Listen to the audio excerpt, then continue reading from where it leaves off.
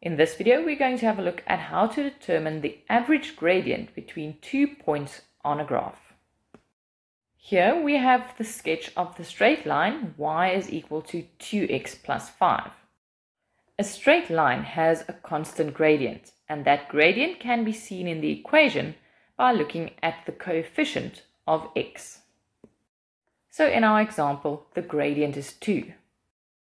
Just a reminder that the gradient gives us the change in y in terms of the change in x. This is calculated by getting the difference between the two y values and dividing that by the difference between the corresponding x values. So let's check the gradient of our sketch by using this formula and the two given coordinates.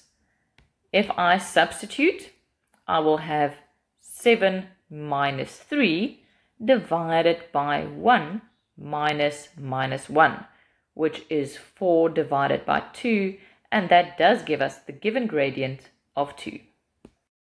But when it now comes to any other curve that does not form a straight line, that curve does not have a constant gradient right through.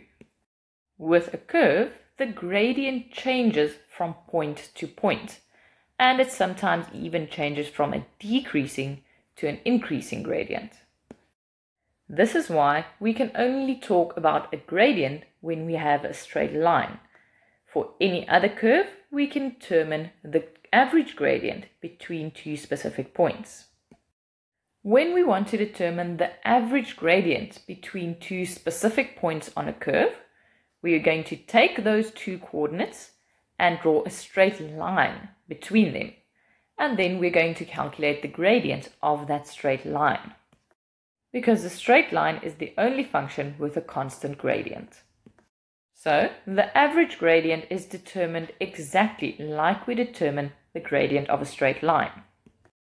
In this equation, they just used function notation.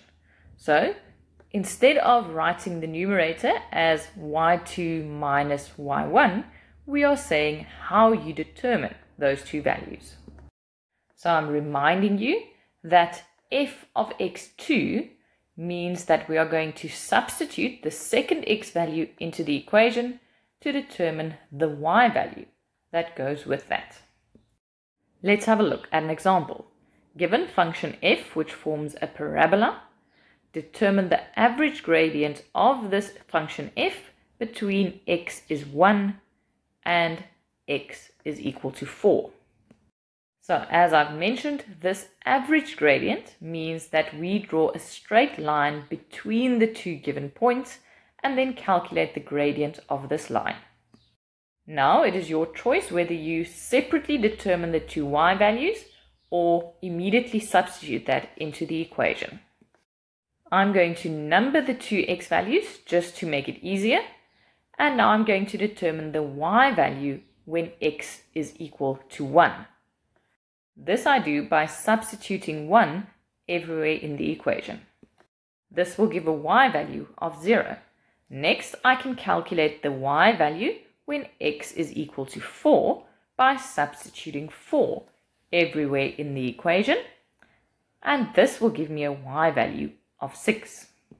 Now we can go and calculate the average gradient, which has the symbol m with a line on top.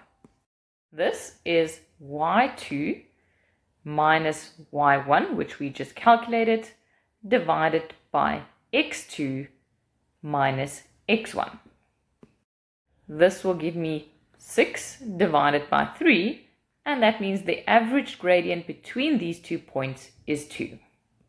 As mentioned earlier, you can do all of this in one equation by immediately substituting.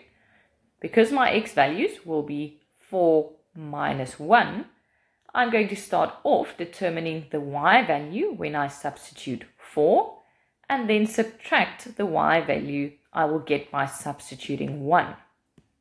This will again give me that average gradient of 2. From the sketch, you can see that the gradient between these 2 points are actually a whole lot of different gradients. And this average gradient of taking the straight line's gradient is not very accurate.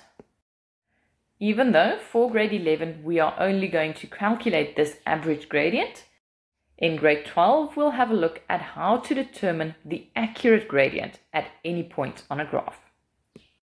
Example, given a hyperbola, the question is to calculate the average gradient between x is minus 4 and x is minus 1.